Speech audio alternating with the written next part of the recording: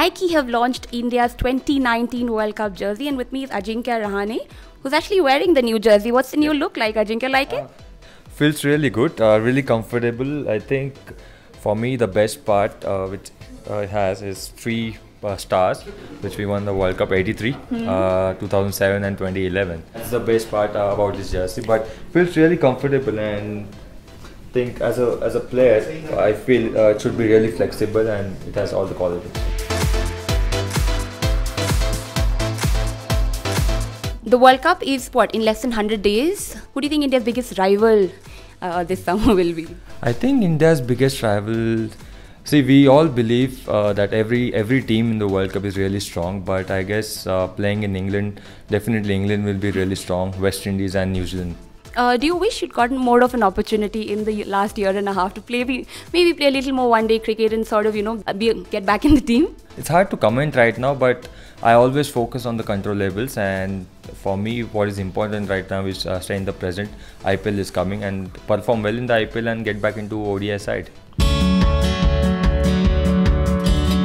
That was my next question, in fact. You haven't gotten to play so much one-day cricket, but is there a little hope still that, maybe if you do well in the IPL, because, the cutoff for the World Cup is still a while to go, so that maybe things might work out? Yes, I'm really hopeful, and I'm actually looking forward to do well in IPL.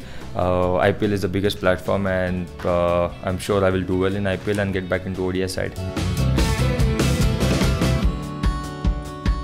One player in the squad you think will, really step it up in England? I think not only one. I think apart from Virat Kohli, I guess Rohit and Jasprit Bumrah. Jasprit Bumrah has been on a roll. He really is going to be a key member of the Indian squad come England. Definitely, I think his bowling with the new ball, and I think only also in the death overs, and ability which he has pick wickets, that is really important. So yes, Jasprit Bumrah definitely he'll be really helpful and he'll be dangerous. It's a question I've always wanted to ask. I mean, when you all go on tour, how many kits does somebody like a Nike give you? How many t-shirts, how many pants do you all get?